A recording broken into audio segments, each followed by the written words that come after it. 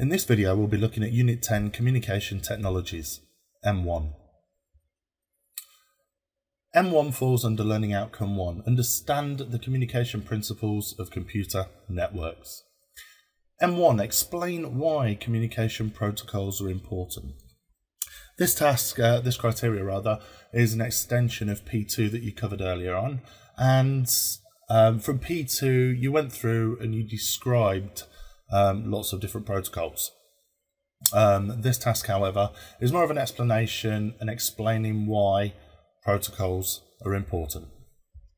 So, the list of protocols that you'd have described earlier, Bluetooth, Wi-Fi, IRDA, infrared, cellular radio, GSM, UMTS, WAP, WML, 802.11 standards, TCP/IP, and wireless security protocols.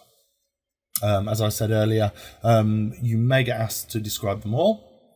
However, you may be asked to describe a handful. The ones that you've chosen, the ones that you mentioned earlier, you need to go through those and explain explicitly why these communication protocols are important. You need to go further than the description and explain why they're important. What might happen if these protocols didn't exist?